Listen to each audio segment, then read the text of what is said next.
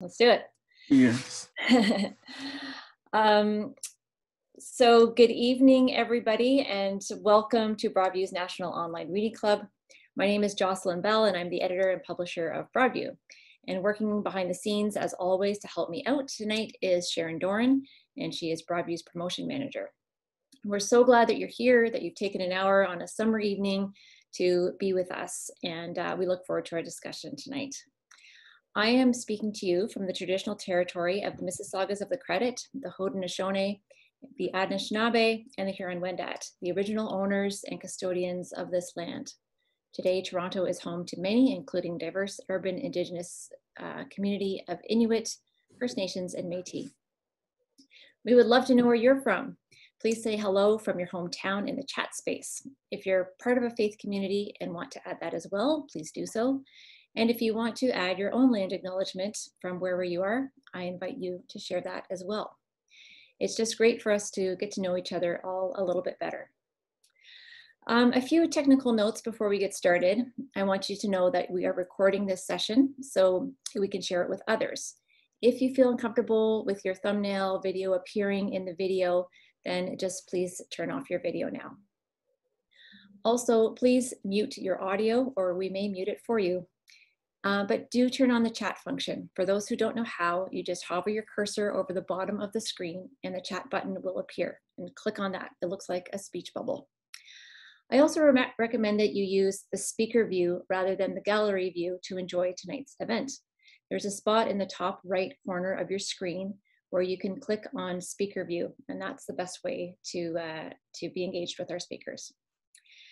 This evening, we're going to hear from Natika Bock, Louise Kinross, and Andria Irwin, and they are all writers and story subjects from our September issue of Broadview. But before we get started, I'm very pleased to announce that we have a sponsor for this evening's event. The United Church Bookstore is our partner in bringing the reading club to you tonight, and bookstore manager Rebecca Hornberg is here to say a few words. Rebecca, are you all set to say a few words? Please welcome Rebecca. Good evening, everyone.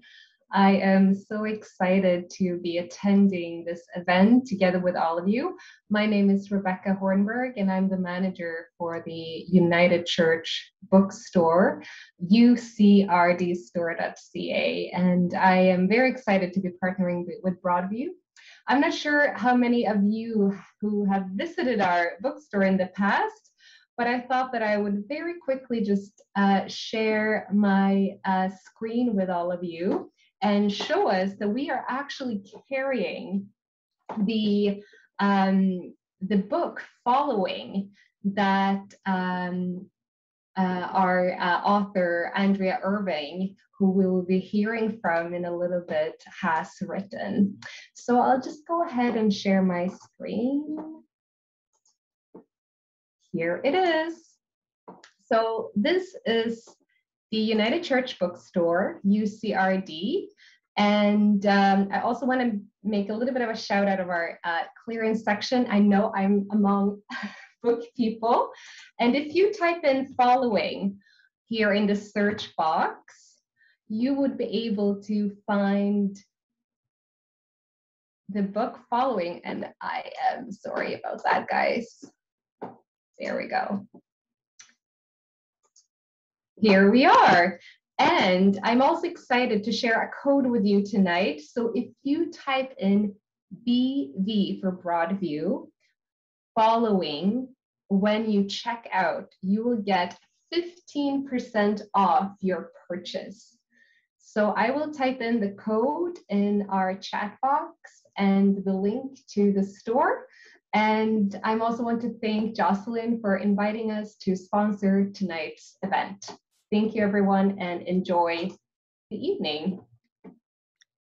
Great, thank you so much, Rebecca. And we'll post that link again and the code after Andria has spoken as well. So we'll get it up there twice and you won't miss it. One final note before we begin. After our speakers have told us a little bit about themselves and their stories, there will be about 10 minutes for questions. And please do ask questions. We'll have a much more vibrant conversation if there's lots of participation. And people want to hear from readers, not just from me. So please jump in with your questions and have them ready to go. So let's get started. I'd like to introduce you to Natika Bock. Natika is a Community Services Coordinator for the Tk'emlúps te Secwepemc First Nation and a Master of Divinity student with the Vancouver School of Theology. She identifies as German, English, Irish, and Anishinaabe, and has extensive experience working for Indigenous communities and organizations and developing cultural safe programs and indigenizing curricula. Natika lives in Kamloops, BC with her daughter Eden and partner Mike Alexander, who has been at our reading club twice in the past. In our September issue, Natika wrote about her experience of working at the site of the former Kamloops Residential School, where the remains of over 200 children in unmarked graves were confirmed in May. In her piece, she implores church members to take meaningful action. And please join me in welcoming Natika Bock. Hi, everybody. My name is Natika. Oh, I'm sorry.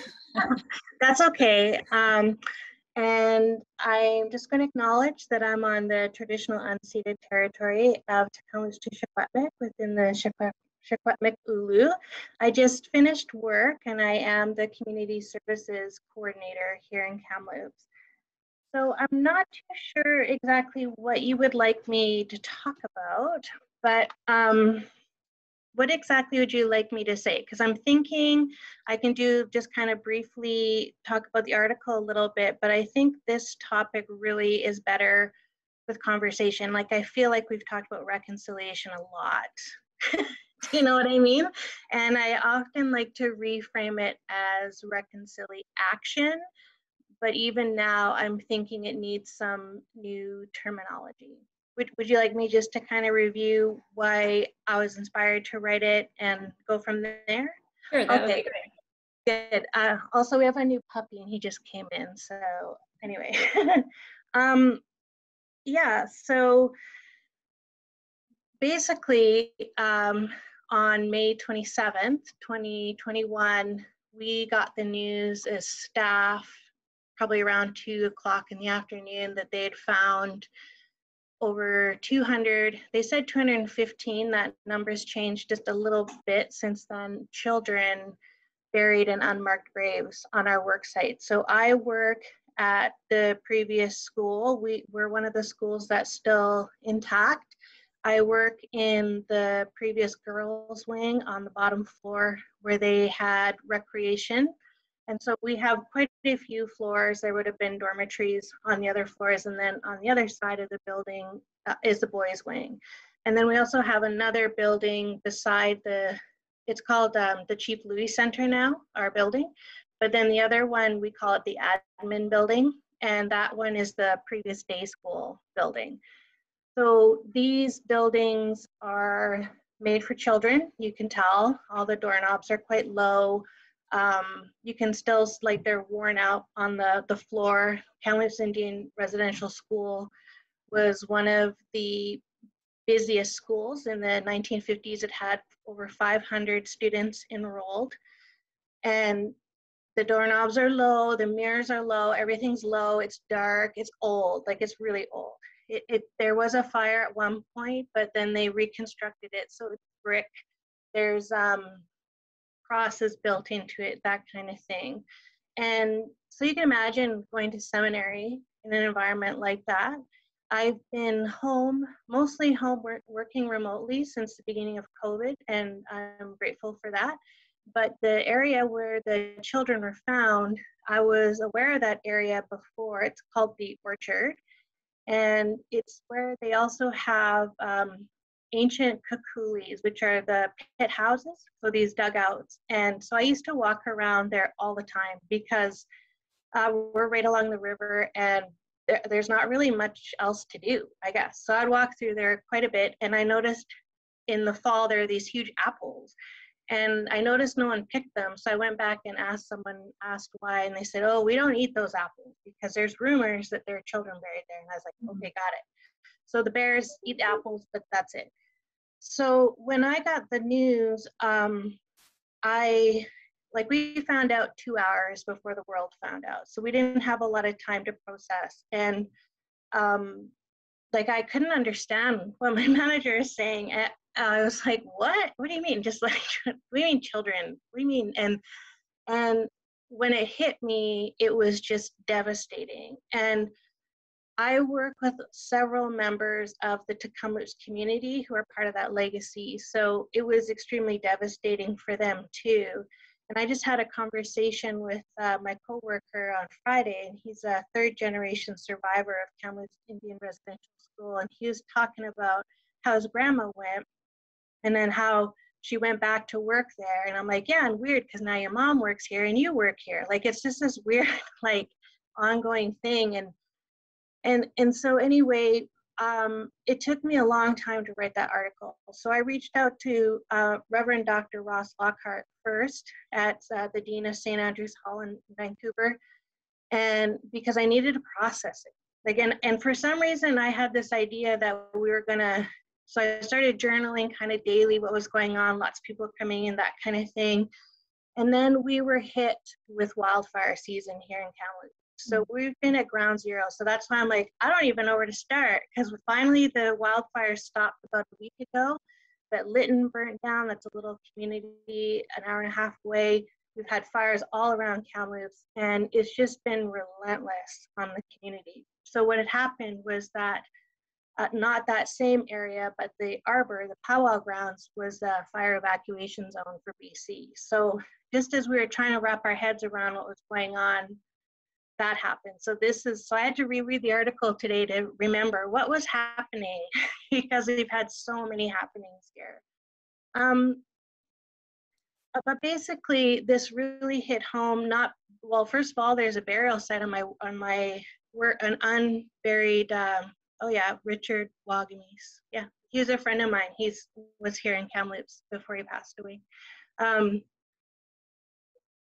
Basically, there's a burial ground on my work site. So that's impactful. That's not usual. But ironically, where my church is, St. Andrew's Presbyterian Church in Kamloops, they have one too. And so they did this similar technology about a year ago, and found like over 1,000 bodies of men. So this is where the lost men were buried, like homeless men, marginalized men, all of that, many, many years ago. So I was like, weird, you know, and then also my daughter's a third-generation survivor of Alberni Indian Residential School in Port Alberni. So that school was started by the Presbyterian Church, and then United Church of Canada took it over in 1925. So there started those investigation at Tishat First Nation, and it's big, like it's heavy, heavy.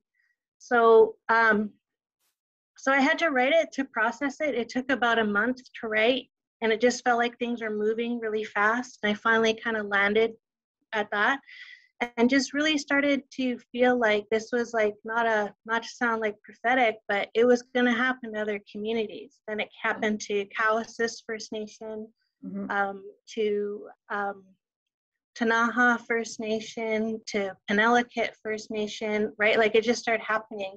So I was trying to, in a way, use it as an opportunity, not to exploit it, but to get people ready, because it feels awful when it's in your own community. And, you know, what have we done? Have we reached out to Indigenous people? I can tell you, I was reached out by our principal, Reverend Dr. Richard Toppings. I talked to my minister about it, Pastor Steve Phillick, and to Ross.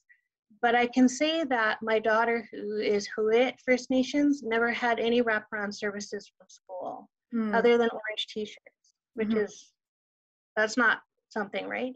So I guess it is, but not when you're Indigenous. It's triggering. So it was just trying to figure out ways like to keep the thoughts and prayers to a minimum, but not to disregard them, but to really also focus on the other aspects of self besides spirituality.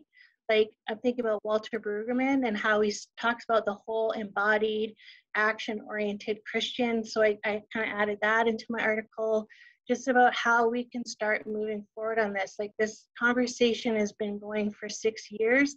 It's not new information. It was predicted in the TRC. And so at times I was like, am I more angry that, like, why am I shocked? I knew this. Like, it's just, there's so much to process. So I'm trying to, just figure out a way to get more people aware of the pain, what it feels like, and just start asking some really good questions that are hopefully useful. So that's kind of that in a nutshell. And I'm assuming everyone's read the article, but I just, yeah. That's great. I want to definitely open the floor for questions. And I think Brenda's is more of a comment than a question, so we'll just let it sit. While we're waiting for others to come up with some ideas, I'm curious to know what it's like now. I know right after the news was announced, and there was a lot of people coming and putting displays of, orange shirts and small shoes and things like that. What's it like there today? It's still pretty busy with people. So we went from being this kind of unknown community to being very, like, people will come deliberately here just to go to the memorial. There's been a memorial in front of the old, it's also called the Red Brick Building, the old residential school. So people started putting items around there. But we have lots of people around that we don't recognize. We don't have as much media anymore, but if you would drop in before, you'd have cameras and people asking where the site is. It's been blocked off since the beginning, so I haven't even seen it. But I do know that it's the orchard, which is grass with white pegs in the ground.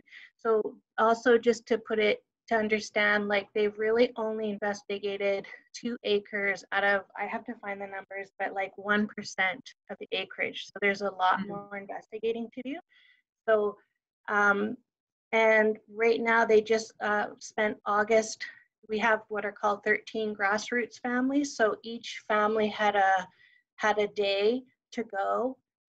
There's more than 13 families, but a week, or I guess a day, and then they go down and have traditional and like psychological healing there available to them. So that's been done, and that's been really good for them to see it. And I guess it's just like, when they go down, they're not prepared. Like, they think they're prepared, but they're not prepared for what they see. Yeah. You may mention of the TRC, and of course in the TRC, it mentions that children died in residential schools. We know from listening to Indigenous survivors of those schools that they have often said that there were people who died and they weren't really listened to. So what's it like? I mean, we've tried to use in our language in talking about this, not use the word discovered, because that doesn't feel like the right word. We've tried to use the word confirmed where we can. What's it been like for the people who are saying, yeah, we've been telling you all along? Well, that's interesting, because I tried to find it again, the article that I saw a couple of weeks after the children were found or confirmed, and it was an article from 19 something, I think 97, where, and it was a Kamloops article where they published around these burial sites, and the Catholic Church denied it. So there's been just a lot of, like, when you look back on it historically, and like, it's just like, not even, it's like pretty modern history. Like, my daughter's grandfather is a survivor, and he's also the chief of Huet First Nations. He's alive and well, but so for them, it's really maddening. It's like a lot of, for me as a witness, it's been like just trying to offer as much grace as possible, because it is so confusing to be told you're lying, because they were told they were lying. They told that they were wrong. These are false memories, on and on and on. And like, so the first, it would, now it's like, it's great to be believed, but there's a lot of anger, a lot of sadness, a lot to process. And the irony of this, and not the irony, but what adds to the complexity is we also have a church, St. Joseph Catholic Church, on reserve. And that church was pillaged in the 80s. I remember it because I went by it a few times, and just nailed up all of that, and the community gathered because there's quite a few practicing Catholics in the community, and they refurbished the whole thing. So they got it all together. So the first thing that happened was it was vandalized. It wasn't burnt down, it was vandalized. And so we have security there all the time now, but that was just added to pain. It really did. Like, it just added to that suffering that was already happening. They were just thinking like, so some of the Catholics, and this isn't to undermine anything, I don't mean it like that, but one of the questions that I'm curious about is how are we also supporting some of the practicing Catholics in community? And so, because it's, they knew all the stories, and I've heard stories, I can't repeat them because they're not mine, but they're horrific. Like, they're just horrific. And, to be called liars and all of this, and then also now they kind of feel like they have to hide.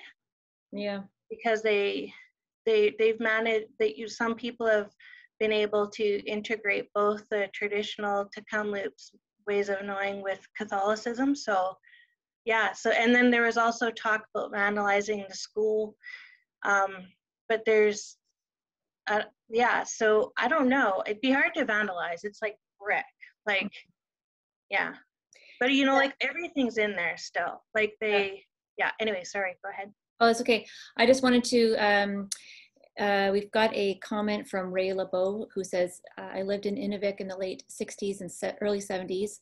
There were 2 residential schools in town, Grolier Hall and Stringer Hall. I heard stories about children being forcibly removed from their moms and dads, and I could not wrap my head around how that must have felt. I still have difficulty trying to imagine the hurt over the last number of years. There still remains a lot of work to build healthy relationships with those who are affected.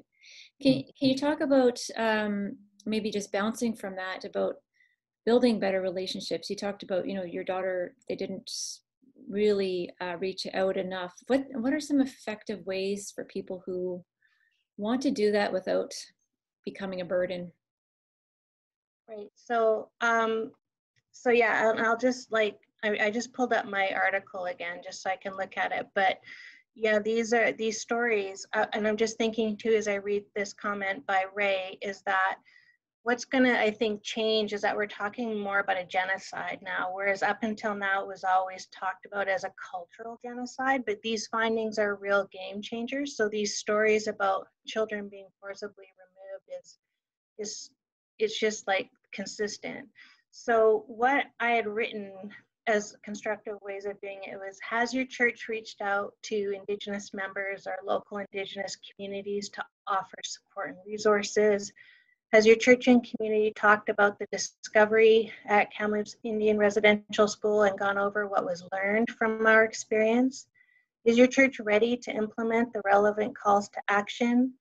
Is your church preparing for a time when more unmarked graves are found in either community or on site run by your Christian denomination?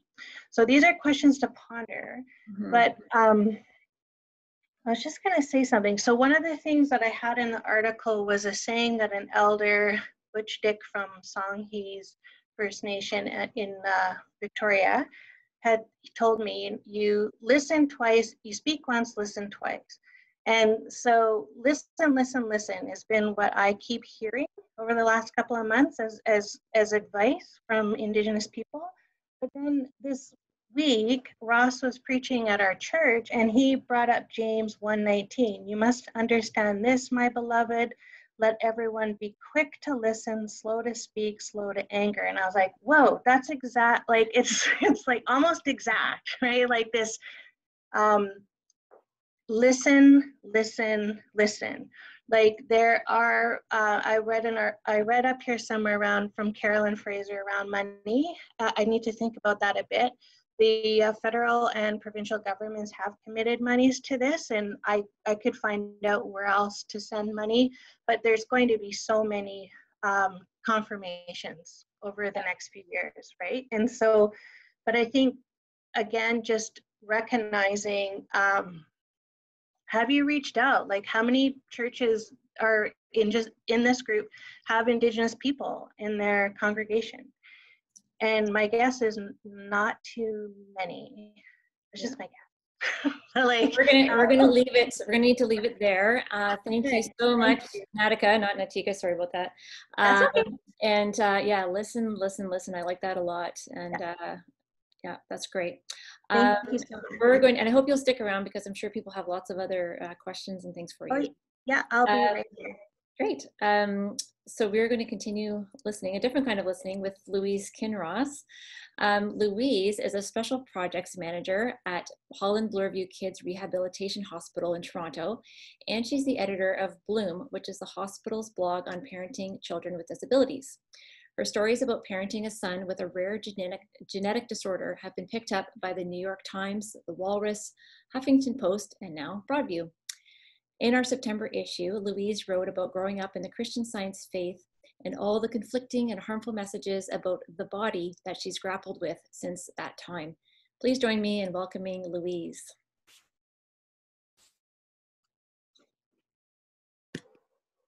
Thank you very much. Hi, everyone.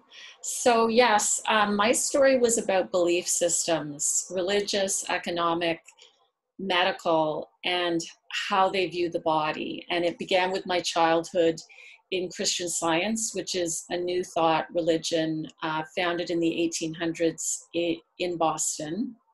In our religion, the body wasn't real because our true nature was spiritual, and we believed that the universe was governed by a holy good God, and that by understanding our spiritual perfection, we could heal ourselves of illness. So in my article, I then contrasted that with the ideas I studied in university that were extremely different, that basically we lived in a random world with no larger purpose, and that humans were no different than animals, and that our worth is determined by what our body can produce in a capitalist market. And at the time, those ideas led to a crisis of faith for me. And then finally in the story, I talked about how my son was born with disabilities, and I looked at how medical science sorts the body into two categories, normal and abnormal, and rejects the latter because its goal is to cure or prevent disease. So I think, Jocelyn, you wanted me to talk about how I came to Broadview. So initially I contacted you through one of my mentors, the science writer Alana Mitchell, who is also a Broadview writer. And Alana had suggested reaching out, and she said that Jocelyn was one of the best editors in the country. So Jocelyn very kindly read some swatches of my writing, and it was her idea to focus the piece on the body as a theme that would run through 3 key periods in my life. And she thought that readers would be intrigued with the Christian Science notion that the body is unreal. I found the editing process at Broadview to be tremendously helpful. Jocelyn said we would go back and forth on the piece over a number of weeks until we were both happy with it. And that's exactly what we did. And it was such a privilege to have your eyes on my writing and for you to help me structure the story. And Jocelyn really pushed me when she felt that parts of the piece weren't up to snuff to go back and rework them. And that made a huge difference. And the story then benefited from an editing by Christy to tighten it up, and a rigorous fact-checking process. So I felt that Broadview brought so many resources to the table to make the story the absolute best that it could be, including having a fabulous cover illustration and the photos inside, and that gave me a lot of confidence. In terms of reaction to the article, since it was published, it prompted a huge discussion on a Facebook group for ex-Christian scientists that I'm a part of, and there were 75 comments on the story. And I just wanted to share one that sums up many of the sentiments. Quote, "You articulated our shared experiences so beautifully. You have no idea how healing articles such as these can be," unquote. I also heard from Mo Wright. I'm not sure if you know him, but he's one of your readers. And it was really interesting. I met him in 2013 at a disability conference in Ottawa. We both have children with disabilities. And so it was very unexpected that he sent me a very nice email and let me know that he was a Broadview reader and that he had found the piece enlightening. And then I had a lot of positive response on my social media. And I'm really grateful that Broadview, as a United Church publication, was willing to give a forum to my story, because I wasn't sure that it would find a home in the mainstream. And then Jocelyn, you asked us to talk about what we hoped readers of the pieces might learn or do. And I would love for my piece to inspire people to look more closely at their own belief systems and how they may oftentimes, I think at an unconscious level, exclude or marginalize certain people. So what I found interesting when I was writing the piece was that Christian Science and medicine appear to be opposites, but they both have a concept of perfection that excludes people with disabilities.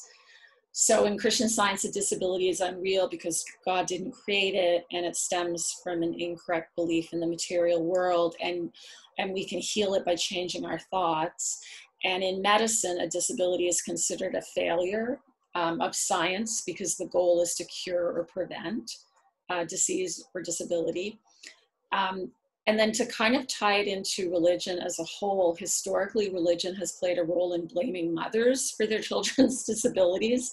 And often families of disabled children haven't felt welcome in certain faith communities. For example, there was a media story last year about a family in New Jersey who were told that their son, who had autism, couldn't participate in his first communion. So I guess my greatest hope would be for readers of my story to look closely at the ways that their belief systems may be based on some of these rigid black and white ideas that aren't inclusive. And oftentimes we're not even really aware of some of these ideas because they kind of sit below the surface of our thought. So thank you. Thank you. That was an excellent summary. I don't see any questions yet, so I am going to ask you one. Your work at Hull and Bloorview Rehabilitation Hospital, now you're working in communications, but they have a different philosophy. They have a very positive ways of talking about disability. Can you just tell us a little bit about what, you've told us a bit about what doesn't work and what's marginalizing, but what's the better way? What do they do? Well, they tend to adopt the social model of disability. So as opposed to in medicine where disability is seen as a defect, they look at how our built environment and our attitudes actually shut out people from everyday life and marginalize people, and that really it's not so much the disability in the person, it's more kind of the way we've structured the world for people with certain bodies, minds, and behaviors. And anyone who doesn't fit into those categories is really excluded. That's really what the problem is. Yeah, and it also kind of looks at disability in a richer way as being an opportunity to adapt. So, people with disabilities often are able to find other ways to do things.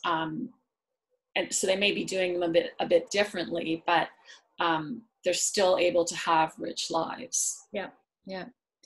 Okay, we have a question from Michael. I'm just going to let you go ahead, Michael. Great. Thanks, Louise, for the story and for joining us tonight as well. I know something that struck me when reading it was coming up on the segment where talking about your childhood injury there, and then the nurses from this sort of practice getting involved with bandages and cleaning up the wound and that sort of thing. And it struck me that is, of course, a form of, medicine in and of itself and sort of a technological intervention. And it also reminded me of a comment from a recent service just this past Sunday about engaging people with vaccine hesitancy that has sort of a religious basis and approaching it from the perspective that, it's sort of a God-given gift to have the ability to figure out vaccines and how to administer that kind of system. So I'm curious if you have any thoughts on how someone sort of a proponent of this perspective would engage with that kind of apparent contradiction, or what their stance on that would be?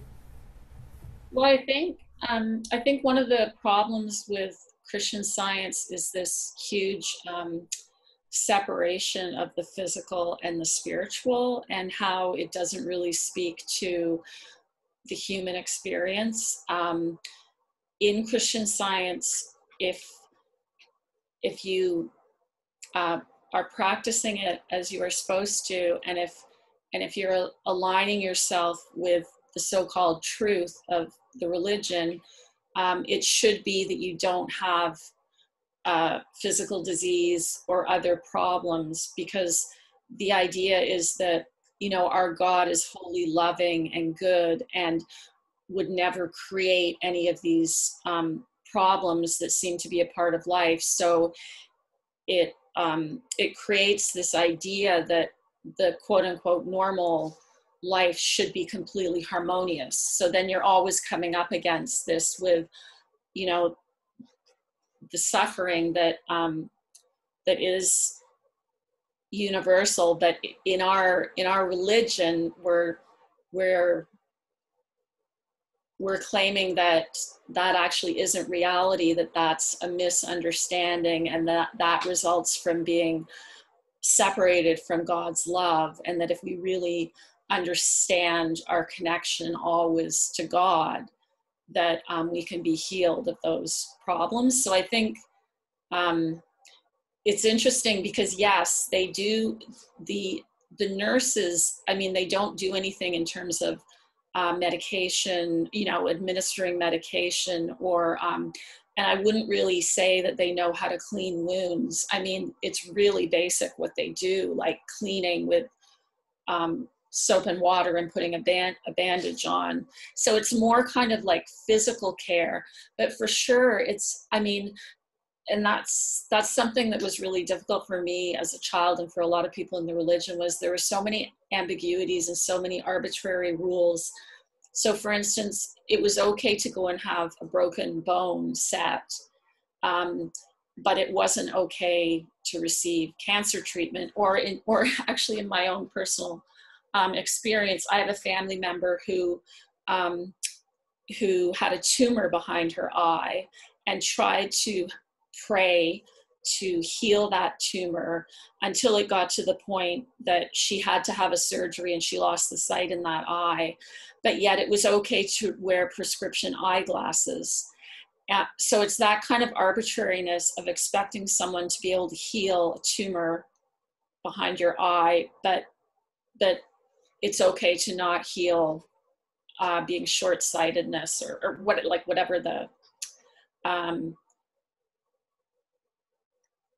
so I'm not sure that I'm really answering your question. When I was growing up, the whole vaccine thing was really anxiety producing for me, because basically I was going against the mainstream in a huge way, in a much bigger way than I would say than today, because in the 1970s, doctors were absolutely revered. And so, and that's why my classmates just found it so astounding. I mean, I'm vaccinated now, and I believe in vaccination, but I also know what it's like to kind of stand on the other side of a mainstream belief, and how alienating that can be. We've got a number of questions coming up here, so let's try to get through as many as we can. The next one is from Ray LeBeau, who says, in your article, one of your comments that jumped out at me was, we mistakenly assume that if we know why something happened in the past, we can prevent it in the future. If we could learn from the past, change some of our belief systems, and move, if only we could learn from the past, change some of our belief systems, and move forward in a more harmonious and loving environment. This is not a question, it's more of a comment. Do you have any response? Well, I think that part was more about how, as a species, like, we always need to have a story and a reason for why everything happens. And so in my religion, I was, you know, given a certain structure of how the world works. And then when the world didn't work that way, there was kind of nowhere to go with it. So in our church, we had this plaque on the wall in the Sunday school that said, "Divine love always has met and always will meet every human need." And at first that sounded great, but then even as a young child, you could start seeing how, well, what about that airplane crash that just happened and all those people that just died? How is God meeting their needs?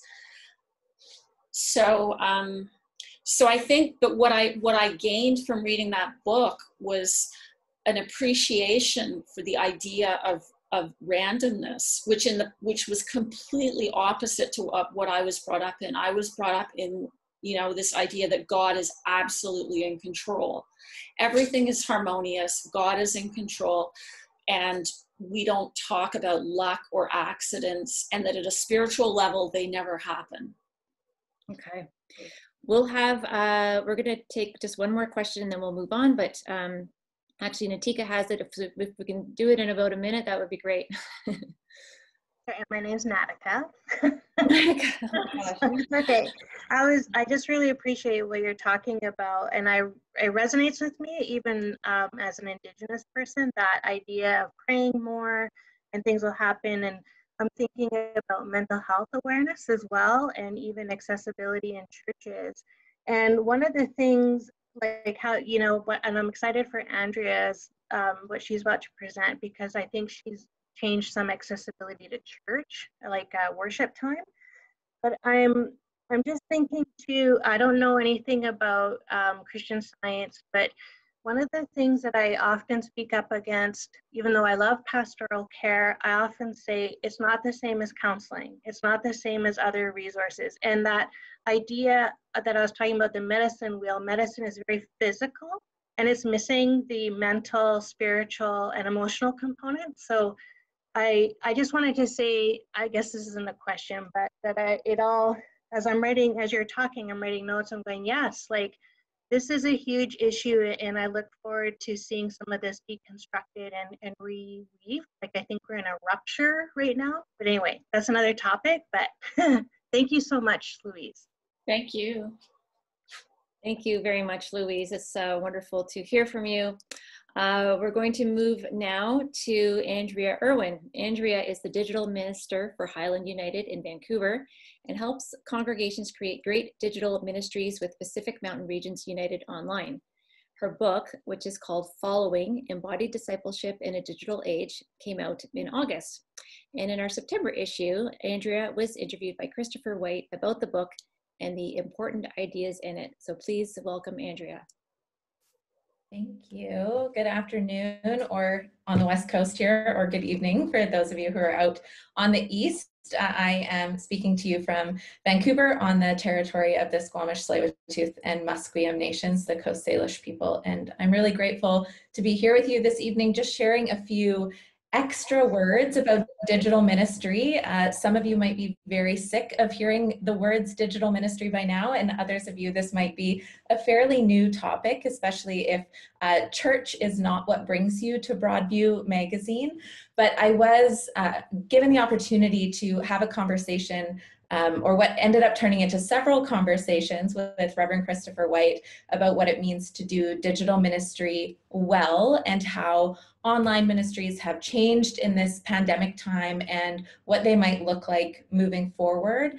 We have heard a lot lately about what's been called a hybrid model of worship, or as it was reframed for me throughout some conversations, I've now started calling it an integrated worship model.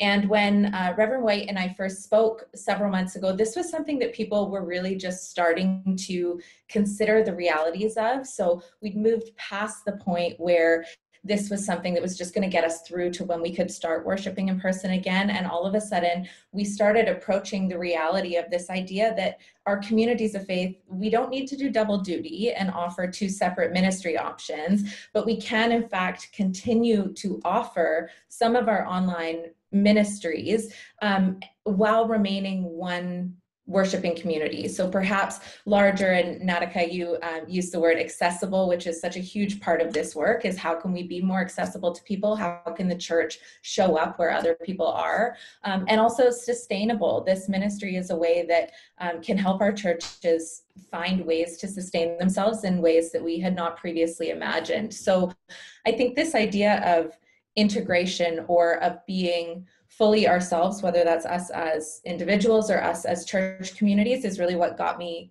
interested in this idea of authentic online ministry, and certainly led to the work that Jason Biasi and I did on the book that we wrote. This is work that I began doing before COVID made the work mandatory, and I saw it as important really for two reasons. And the first was that piece of accessibility, and more so at the time, I really was passionate about progressive Christianity having a bigger presence in the world, and the internet, whether we like it or not, is a permanent fixture and permanent means of communication right now. And so I think that I just started out by thinking that it would serve the church really well to be fluent in this area. But then second, and more importantly, I was, as someone whose background was in communications, I was so tired of hearing people question as whom and how they should exist in the online space, as if who we are in one space is entirely different than who we are in another. And I think that living an embodied and integrated life, so that's one in which we show up with integrity and authenticity and vulnerability in all of the places we arrive, that is such a core Christian value. And that doesn't mean that we don't necessarily take on different attitudes in different spaces or with people. And it doesn't mean that we don't make mistakes. And it doesn't mean that we need to share our stories with people who can't maybe yet be trusted with them. But it does mean that the way we walk through the world should be the same as how we walk through our online spaces. And that's a message that I felt the church had a really unique position to share, both for our leaders and for those of us growing as disciples in this space. And I think that all too often we see people exist as disintegrated individuals in our online spaces. So this is why we have trolls, because you can't see their faces. People can say cruel things behind a screen to one another, and it doesn't feel the same as if we were in person. We have people who might be viewed by embodied society as loners, but who have, extremely meaningful connections with people online that they've never met. We have ministers who think that they should have one Facebook account for their church life and one for their personal life, or churches that think that sticking a camera at the back of the sanctuary and then ignoring it is doing online ministry. And all of this is a very disintegrated approach. And it's not healthy. I think it's stripping, to borrow Brene Brown's phrase, I think it's stripping us of our wholehearted living. I think that we need to arrive to our online spaces as the same people who walk through the world. And that's not being perfect, that's not being poised, that's not being polished, but that's being real, because our very real selves are the ones who Christ calls and who Christ has commissioned to go into the world and go into all of the nations. And I don't think that the internet is exempt from that commission. And so I think that there was that curiosity and belief that really started this work. And what I found was that the approach of integrated living to the internet was really helpful when it came to our churches existing in that place too. So who are you as a church community when people Google you, versus who are you as a church community when people show up and walk through the doors of your building? And I think that this, past 16 months or 18 months, what is time anymore?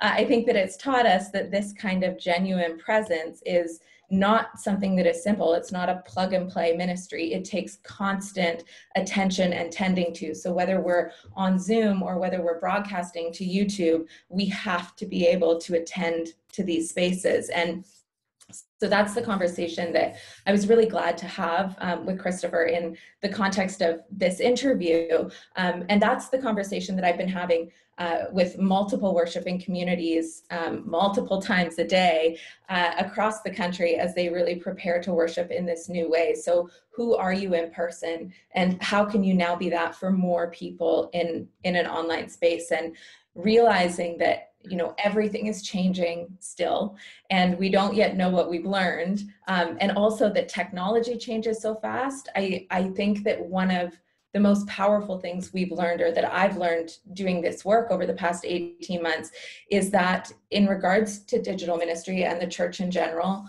when it is necessary, we do actually have the strength and the desire and the willingness to change. And I know that that's a conversation that is hard in our churches, but when it comes down to it, our fear actually isn't holding us back from being faithful. And the work is frustrating, and it is very experimental, and it is tiring. We have this conversation about the capacity of our leaders so often, and we're not going to get it right, and it's not going to be perfect. And we do it because it's what has been asked of us. And I'm hopeful that after this very liminal time that we've been living in, that there's something new and emerging here, a new way of being the church, that will bring people closer to one another and closer to God than was fathomable for a certain demographic before. So that's the conversation that Chris and I had, and that has changed in the 2 months since we had the conversation, and will continue to change on an hour-by-hour basis if my email inbox is any indication.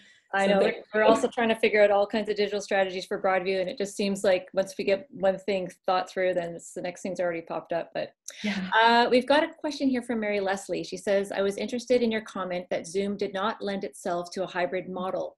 Can you talk about the alternative, and are they more expensive? Important question and challenging. Yeah, so the resources are a separate conversation. There are lots of organizations that are putting grants together. They're helping people fund the technology, so don't be put off by that. I would say the reason that Zoom is not the best from a hybrid or an integrated perspective is solely because it can be so jarring to be present in a room in two very different ways with one another. I know Natika and I know each other from BST, and Natika's had the experience of being a distance student, and you always have that moment when you speak as a distance student. What you don't know, Natika, is that your face is 6 feet wide, and your voice like comes into the classroom at like twice the level that everyone else's voice does. And so there is this, what we're really trying to avoid is the sense that there is an other. We all want to be in this together. And so if you think about putting a laptop in the corner of a church sanctuary, in the corner of a boardroom, if everyone's just milling about in front of the laptop, then all of a sudden you're not engaging the people who are on the screen. So it's just something to be attentive to. You can use Zoom as a starting place for a hybrid model to experiment with whether or not it's what your community is looking for. And that is a very resource responsible approach. But I would suggest in the future a streaming platform, because you can manage the spaces in different ways while they're still communicating with one another. Okay. I'm skimming through. What I'm seeing is more comments than questions, I think. Just people talking to you. Maybe you can stick around after and hear more about what people are doing. I'm just going to hop in with a question. Do you have an example of a church that's really doing it right and doing great stuff that you could tell us about? Yeah, I have a lot, and so I feel really bad naming any of them, but we won't say it's the best one. White Horse United Church is one of the things that has really impressed me, is just how many communities that don't have a lot of resources, that don't have the technology, that they've found really innovative ways to do online ministry well. And one of the things that this community did was they started on Facebook Live every night doing a story hour. And so it was something that the community could gather around in a social media space that was separate from the church, but that was something that they could connect on in between Sunday to Sunday, which is one of the things that we're missing so much, is that what do we do from Monday to Saturday? Even if we have online church, that's not keeping us connected. And so that's one of the ways that their church kind of expanded into the online space and did something they never would have imagined doing before. We also have people using lots of older technology. We have people who have very poor internet who are doing digital ministry by radio broadcasting, or by, I didn't know that these existed because I guess I was too young at the time, but something called party lines, which are just a phone that you pick up and everyone in the neighborhood can hear what's happening on the line. People are putting those in their pulpits now, so they can just pick up their phone, they can talk to them, and people in the neighborhood can pick up their phone and be in touch with people. One of the things that a lot of our communities have been missing is eating together.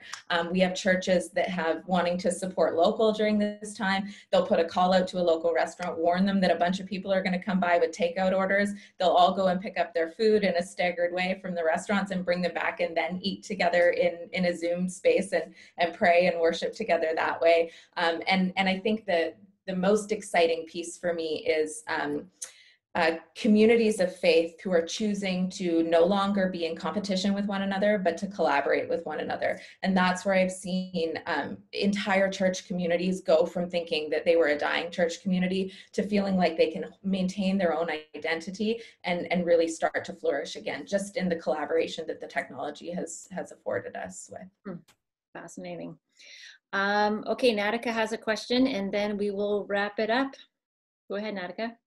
First of all, I didn't know that, Andrea, about my face being 6 feet tall. I'm never asking a question again. But I'm just thinking, because I've attended your church a lot before, and it was amazing. And I think I called it like side talking, because you were always moderating the chat box, and it was interesting because I can't multitask very well, but I'm just thinking I have to read your book, because I'm thinking about that for our own church. But what I found interesting about a month ago, so first of all, I love being at home for church, because I find we still use pews and they're kind of uncomfortable. I can just be more productive. I have a 10-year-old, but it was interesting because there was a comment that, where are you guys? You're not at church. And I was like, I don't think I've ever been so engaged at church, because what's shifted online is, first of all, I put my headphones on, so I look sometimes, but I feel like it's more interactive, like I'm moving, I'm integrating it, whereas in the church it feels more like that older model of being passive and sort of filling that empty vessel, that old teaching model. And like I wonder, like how do you respond? Because I'm sure you've heard that over and over. And I'm not in Vancouver, I'm in Kellen. So, yeah, like, it is. Because thank you. It's first of all, I love what you mentioned about being able to worship in a way that works for you. I think just like we have different learning styles, we all have different worshiping styles. And while some people don't get it, this really works for others. But the comment that you hear, why don't you go to church anymore? Well, I do go to church. You're just not seeing me. This brings it back to the key argument of online ministry, which is we aren't talking about doing ministry in one way in this place and ministry in real life in our churches in another. In lots of cases, it is perfectly reasonable to keep those two ministries separate. But when communities coming out of COVID are talking about a hybrid model, this is exactly what they're talking about. And so what it comes down to is we want to be able to see one another. So I need to know on a Sunday to Sunday basis that Natika is one of the people who's at church at home. And you need to know that Andria is one of the people who is at church in the building. And so how do we make those conversations happen? And that can be, yes, the chat box. You can have your rotation of in-person volunteers in your YouTube chat box talking to people so you see those names. But it's also a really beautiful opportunity to have lay leadership like we've never had before and invite you to offer a reading on Sunday from the comfort of your couch so that the people in the sanctuary can see you, and to invite people that wouldn't normally read on a Sunday morning in the pews to stand up and offer the reading so that you can see them. Can we make sure that your name and your prayer requests are read out loud along with the rest of them? Can we welcome you? I mean, most of our communities, we're not talking about having hundreds of people online and hundreds of people in the building. We're talking about, unfortunately, we'll get there, but I think we're talking about, a handful of individuals. And it's very reasonable for me to stand up on a Sunday morning and say, Natika and James and Sharon and Louise and Rebecca, it's so great to see you here today. And people, when you leave the service and you bless people and send them out, can you say, who didn't you see today? And can you reach out to them over the course of the week? And so those are ways that we can continue educating people that actually not being physically present doesn't mean you're not present. That's a great spot to end it. I hope that everybody can pick up your book. Obviously, like listening to you, there's so many great ideas, and it's fascinating to me that you started this before the pandemic, because the relevance of it just skyrocketed since then, and everybody's talking about it. I know among our readers we get lots of feedback about that kind of thing, so Really happy to have you here. And Sharon will post a link to the book and the discount code again. I just want to thank everybody for being here, especially Natika, Louise, and Andria, who volunteered their time to make this event possible. And again, thank you to our sponsor, the United Church Bookstore. So we're super grateful to all of you. Tomorrow, we'll be sending you a short survey by email so you can share your thoughts with us about this event. And on Wednesday, we'll send you a short email from the United Church Bookstore, our sponsor, which will again include the discount code to purchase Andria's book. If you don't capture it tonight, that's okay. We got you.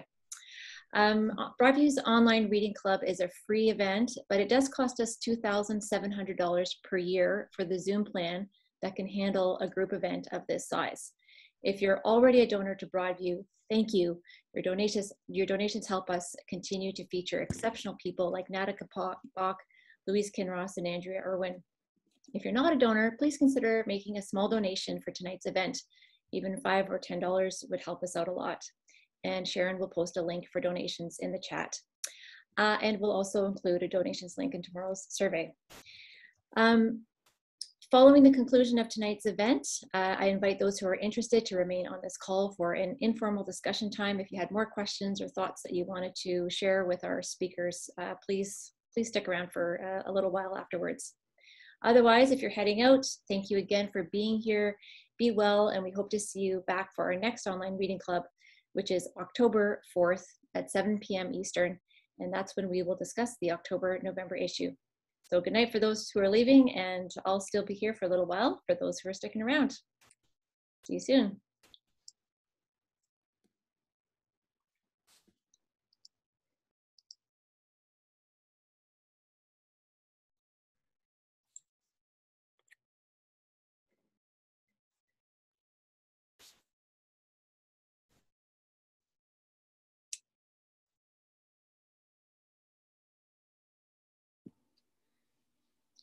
So I guess we can start talking as people are leaving, can we, Jocelyn? Sure, yeah, jump on in. Yeah, I was just skimming the chat because I'd missed some of it, and I wanted to make sure that the links got up there. I haven't seen them yet. Sharon, are you posting links?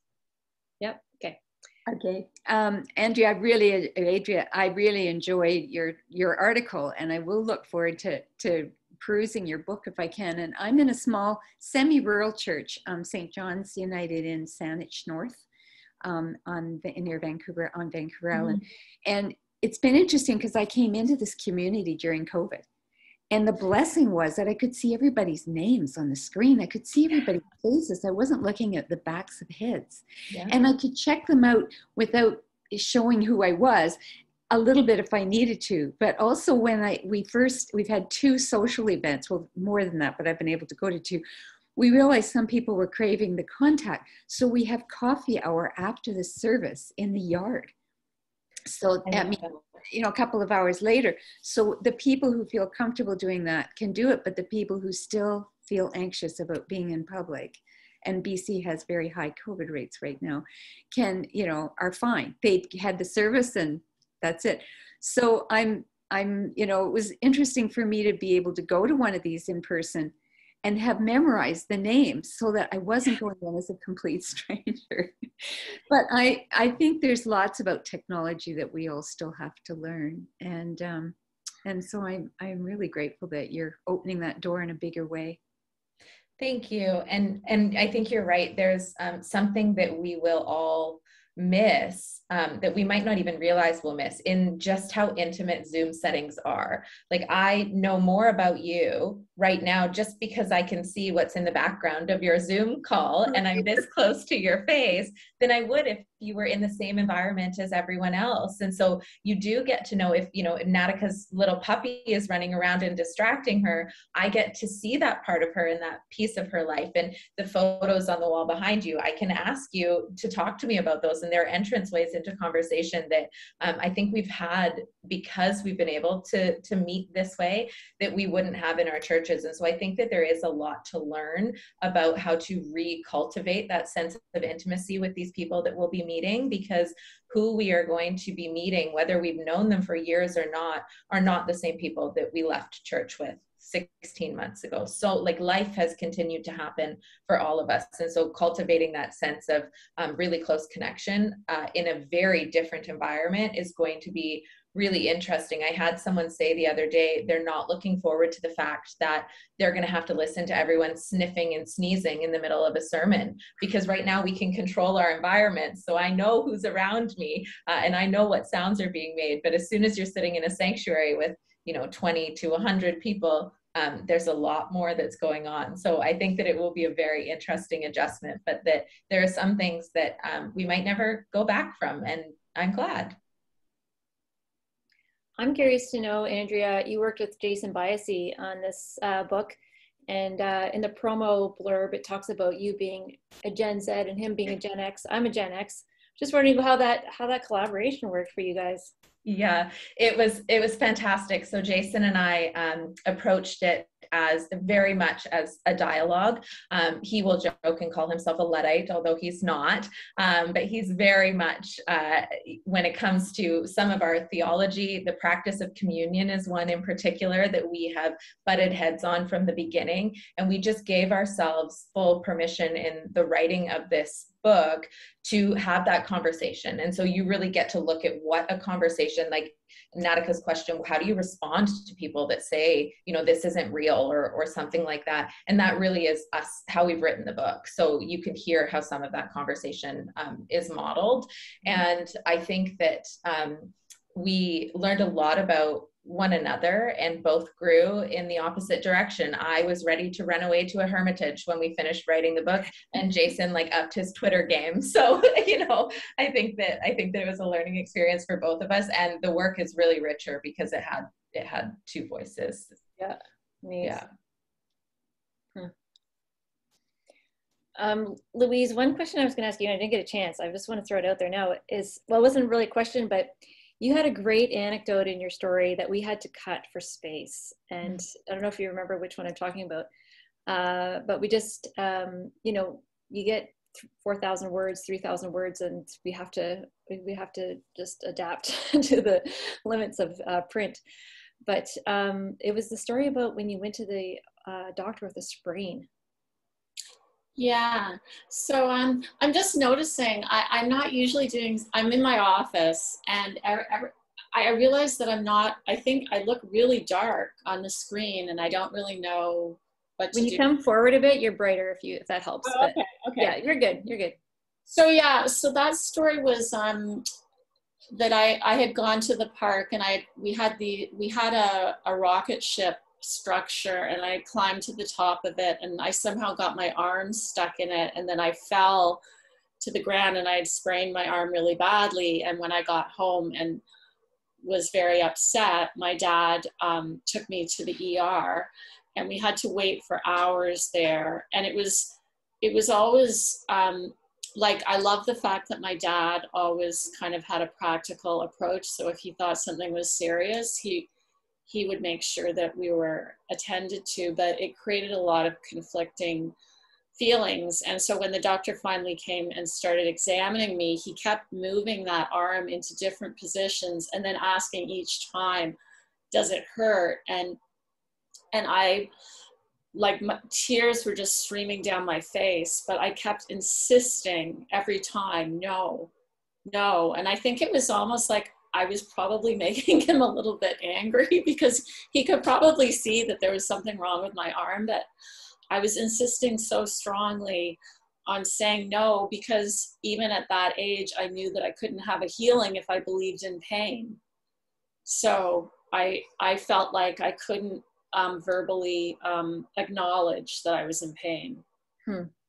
So incredible. I'm wondering about your family now, your relationship with them, and also how when you think back to, your parents educated you in this religion, how you interpret that and your family relations now. Just how do you think about that? I guess something that maybe hasn't come through in how I wrote about it or how I've been talking about it tonight is that my parents were completely loving people, and being in our church as a child was a really positive experience, because the people were so caring and always conveyed the value of all of us, and we kind of got our identity through that. So it wasn't in any way a callous experience. People that are in that religion really believe that prayer can heal, but then you kind of come up against these situations where it doesn't work, and then unfortunately the only person who is blamed is yourself, because we believe it's as a result of our thoughts. So my dad died quite a few years ago now, and my mom is still alive, and is still associated with the church, although doesn't actually attend. And I think because she was born into it, she's never really been able to reject it. So I think I also tried to get that across in the story, is that when you're born into something like that, it becomes part of your identity and you can't really separate it from you as a person. And in rejecting it, you kind of feel like you're rejecting a part of yourself.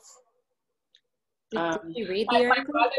My brothers rejected it much earlier than I did. And I'm glad for them, because they didn't go through actually trying to prove it and demonstrate it.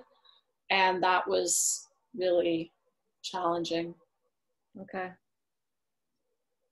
Go ahead. Yeah, Anne, go ahead. Louise, I was an occupational therapist at Broadview Children's Hospital in the 70s. Oh my goodness. So way back. And so I'm aware of what the social and physical barriers were at that time in terms of integrating disabled children into the community. I've been out of the field for many, many years, so I'm curious that you're still bringing up the social and physical barriers, and I'm wondering, what specifically are you working on at the present time? So much, to me, being out of the field looks like it's changed for disabled people, but you obviously are still on the issue. You know, I would say, and maybe I'm very cynical, but I've been here for over 20 years, and I feel like so many of the problems are still very, very real for our families. So I'm just even thinking about kids going back to school now, kids that have you know, complex medical problems and that require a nurse to go to school. Well, right now in Ontario, all of these families that have been told that there's a nursing shortage, so their child just isn't going to school, or their child, instead of going 5 days a week, is going to go 3 days a week. And it's the kind of thing where if that were to happen to the general population, it just wouldn't even be possible. But for some reason, that's okay for kids with disabilities.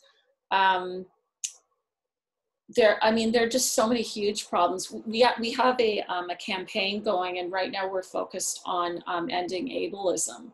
So just how throughout our culture is this idea that, you know, quote unquote, being able-bodied is the ideal, and that the whole medical model of disability as being lesser than, and people being inferior.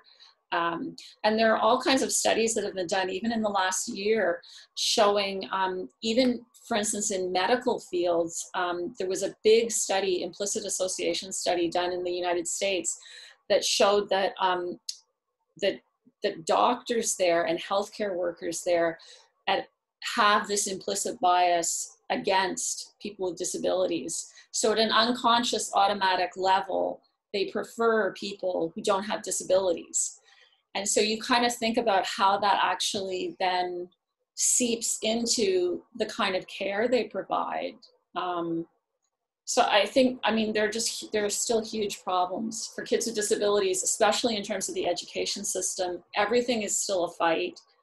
I think in some ways, the culture likes to think that we're much more progressive and that we accept kids with disabilities.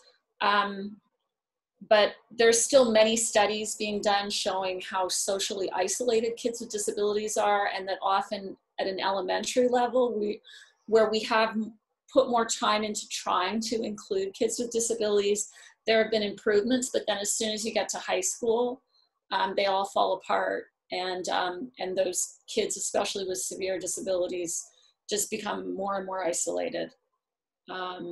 So, you know, I wish I could be more positive about it, but if anything, being in it for this many years, another thing that I've noticed is that ever since I came here, we've been having these studies about parents of kids with disabilities having high rates of depression and anxiety. And we've had dozens and dozens of these studies, but we're not actually studying interventions to actually help. So we just keep churning out these studies showing, you know, showing that this is a fact for many parents of kids with disabilities, but there hasn't been a lot of action. I mean, there are some things that are happening now, but it's still a really big problem. Thank you. And I'm really glad that you used to work here. Thank you. It was a good experience. Yeah, it's an amazing place. Mm-hmm. The people are exceptional here, I feel. I agree. Again. Anybody else, just feel free to unmute yourself and jump in. I don't need to direct unless you want me to, but. Oh, thank you. Because Bloom is awesome. Thanks.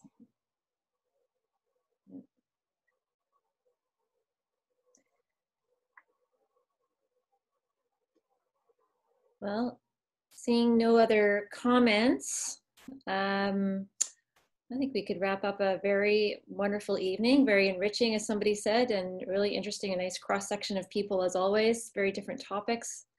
And I'm just very pleased to see so many people came and had great questions and comments and showing a lot of enthusiasm. So we'll hope to see you again at the next one. And until then, you know, have a great, I don't want to say have a great fall yet, but I guess that's what I need to say. So have a great early fall, and we'll see you at the next one. Take care, everybody. Have a great night. Thank you. Bye.